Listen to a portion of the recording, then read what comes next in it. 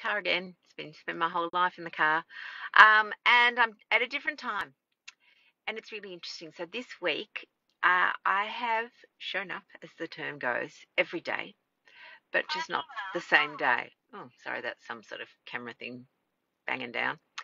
And this is what consistency is all about. It doesn't have to be perfect. So the perfect me would have been really cross that I hadn't turned up at 8 a.m. every day, because that's the day we normally do. That's the time we do. That's what everyone's expecting, and people are going, oh, where are you? It's not 8, it's now 9 o'clock or whatever.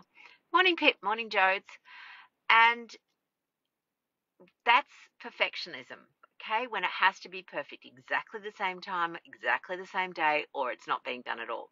Instead, this week I've done an 8 a.m., I've done a 6 p.m., I've done another 8 a.m., and today's a 9 a.m. So it certainly hasn't been perfect. And part of that is that my routine currently is really out of whack because I'm not doing clinical work for the month. My husband's on holidays. My kids are working all over the place. I had to drive one somewhere this morning. All of those things, all the things that mean that there is no routine. But just because there's no routine doesn't mean I still can't do it. It just might look a little different. So this is the idea of just being a little open.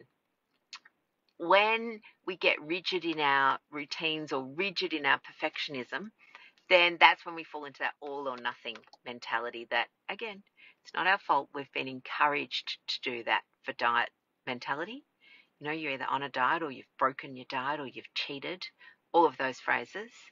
When in fact, if it may not be perfect, but as long as it's consistent. Now, in other breaking news, as you know, this week I had been a little less consistent, veering off to one side of my road, veering back this week. Certainly feel much, much better. My ketones have been brilliant. Woohoo. My nuts have been banished. And banished in a good way. I don't feel deprived at all. I feel relieved, like I have broken free of the nut stronghold. And the interesting thing, right, is this is the idea that your thoughts create your feelings, which create your actions. So my action is that I don't want to eat nuts. My thought at the moment is relief my feeling is relief because my thought is, oh, I've broken free of the nut stronghold. I could just as easily have a different feeling. I could feel deprived and ripped off. And the way that thought would cause that is my thought could be, God, I can't believe I can't even have nuts. I don't eat any sugar. I don't eat any other shit. The only thing I look forward to in my life is nuts, and now I can't have them. And what does that create? Deprivation, restriction, resentment. And what do they all do? We know those feelings. You rely on willpower then to override them to stop your action.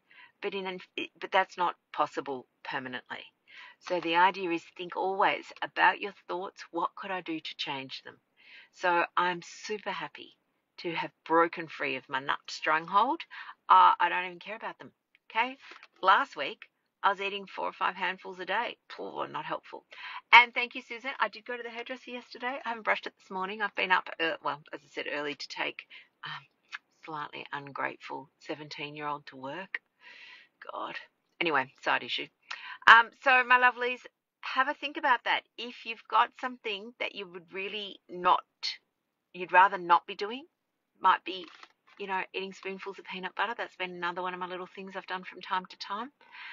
Think about your thoughts, because that's what creates your feelings. Your thoughts create your feelings, and we have the ability as incredible humans to change our thoughts.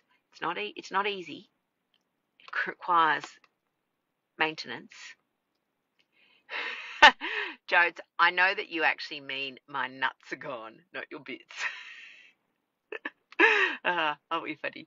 But yes, my lovelies, that's what I would be saying for you. Think about a way, if you want to let something go that is unhelpful, let it go. It's not restriction. Restriction is all about your thoughts. Restriction is all about your thoughts. So let your bits go and have a wonderful, wonderful day. And I'll talk to you soon. Bye, lovelies.